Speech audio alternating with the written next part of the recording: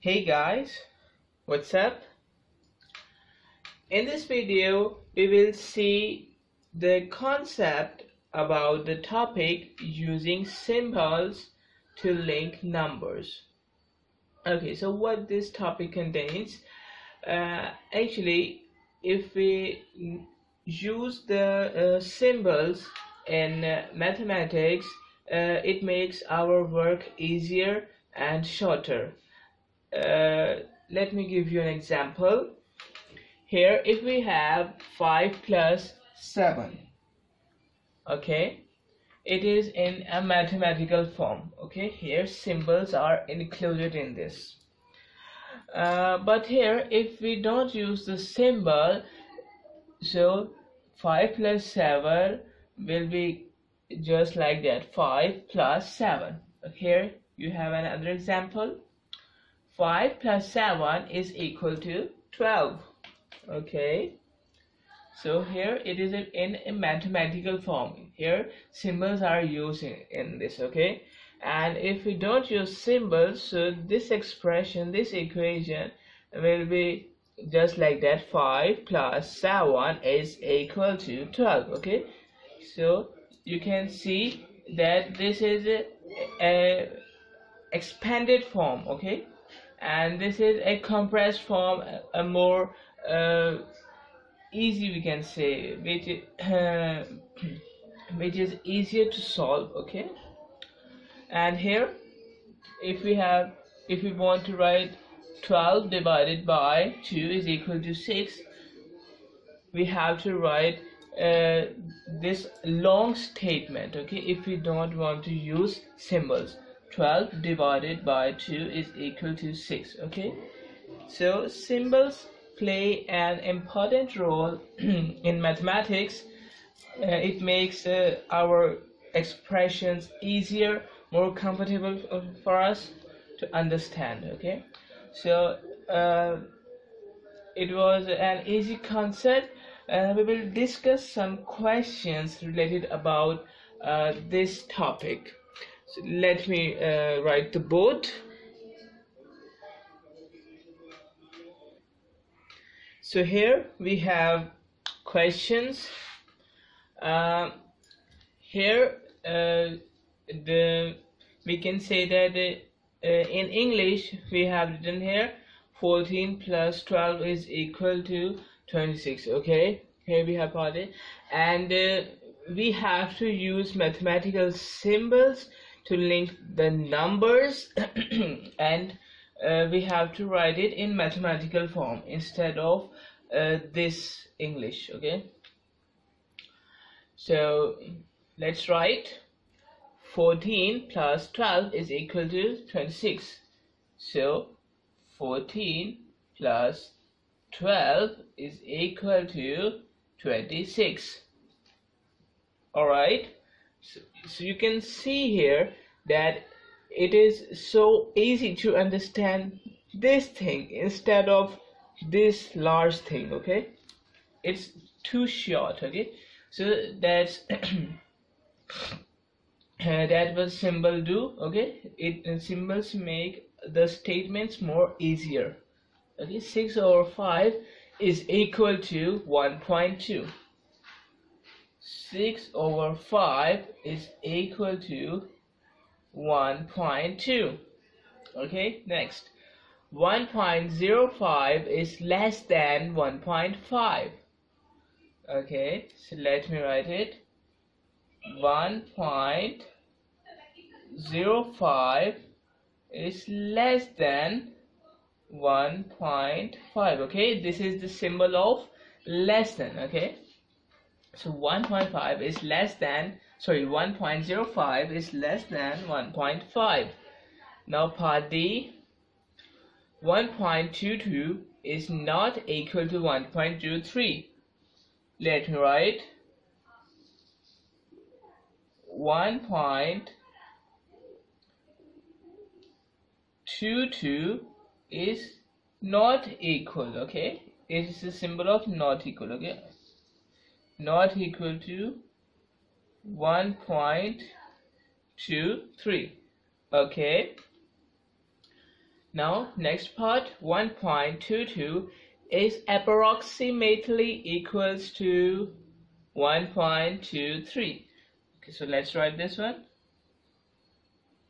1.22 is approximately, okay, this is the symbol of approximate, okay, approximately equals to 1.23. okay. Now next part, therefore the number a equals to the cube root of 12. Okay, so here we have to write different symbols. First of all, we will write the symbol of therefore. Okay, let me write the symbol.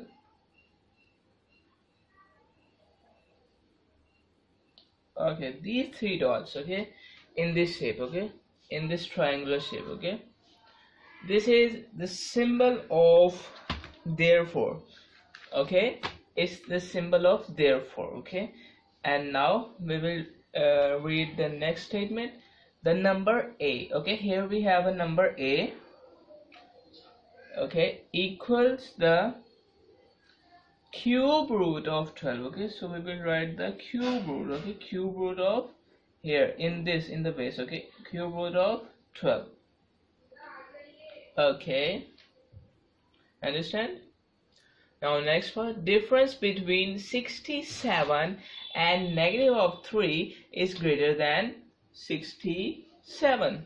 Okay, so we have to write the difference. First of all, I'm writing the minus sign here because of the difference between 67. Okay, wait a minute, 67 and minus 3. Okay, this negative sign is for the difference, and this is for the negative of 3. Okay, is greater than 67. Okay, understand? Now next part is 5 is less than or equal to 7. Okay, let me write 5 is, okay, here we have to write the symbol less than or equal. Okay, less than or equal to, okay, less than sign, I'm writing here less than sign is this one. Okay, equal to sign is this one. Okay, and if we combine these signs, these two signs, so our final sign is a mixture of these two signs, which is just like that. Okay, less than or equal to, and if we want to write greater than or equal to, so it will be equal to just like that. Okay, alright, so here less than or equal to, so we will use this sign, okay, here. Okay, 5 is less than or equal to 7. Alright, and now last part is the product of 5 and 12.1 is approximately equals to 60. Let me write here, the product of 5 and 12.1 is approximately equals to 60. Okay, comfortable? I hope you can understand it. Now we will see some true false for this concept. Okay,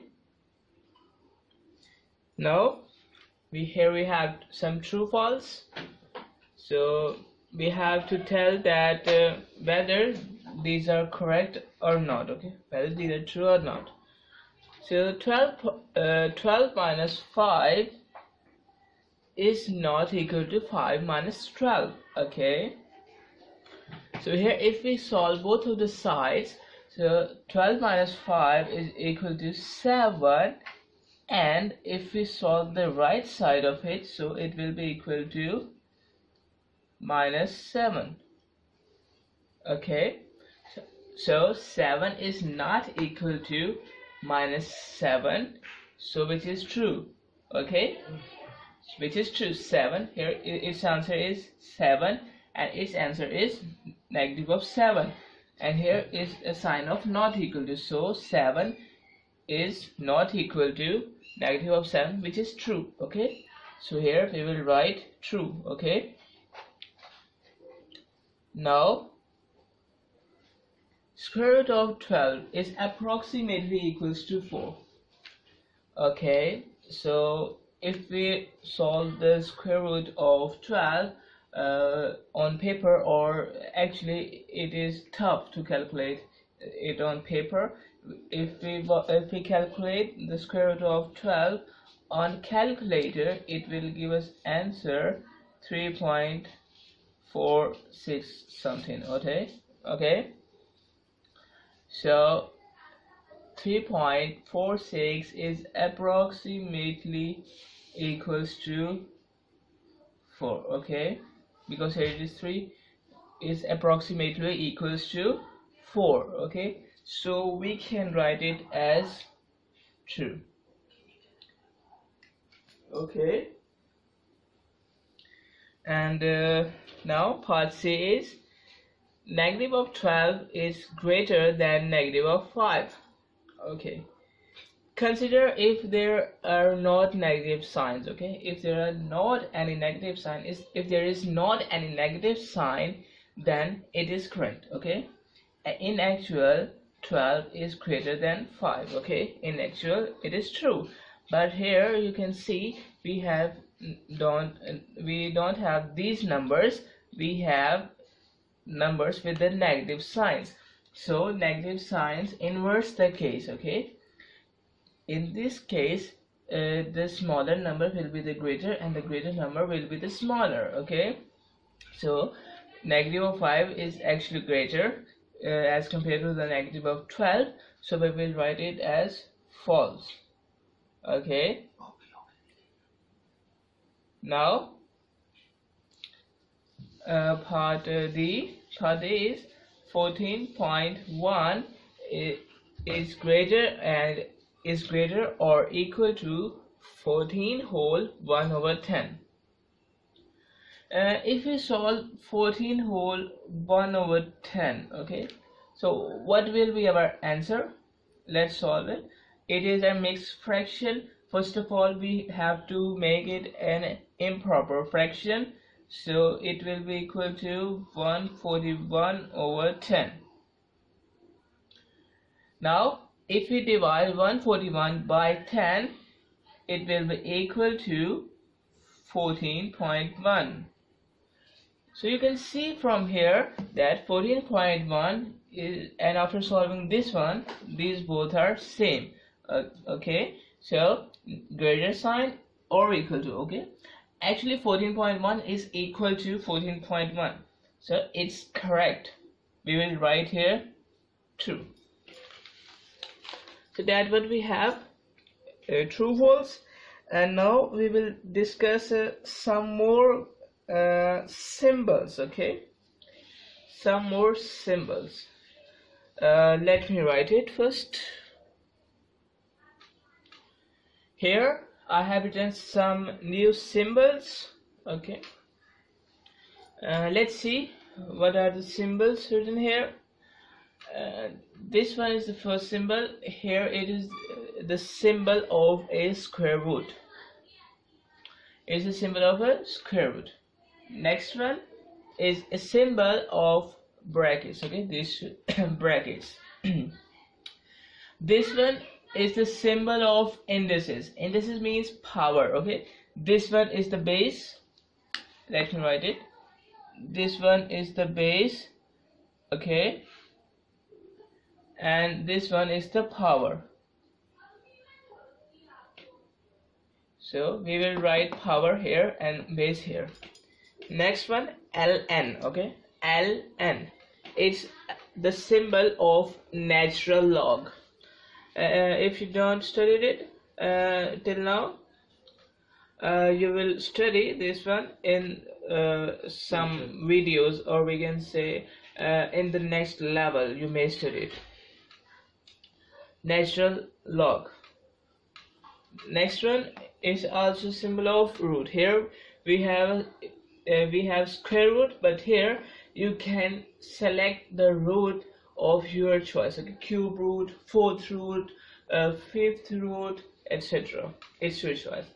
This one is the symbol of factorial. Okay, you will learn factorial in the next levels.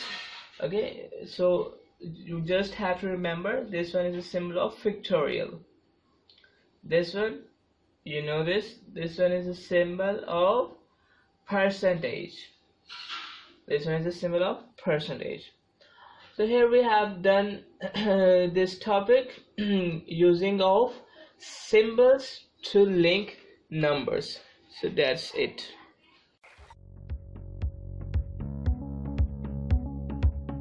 Access the entire Mathematics Demystified course at learneasy.us.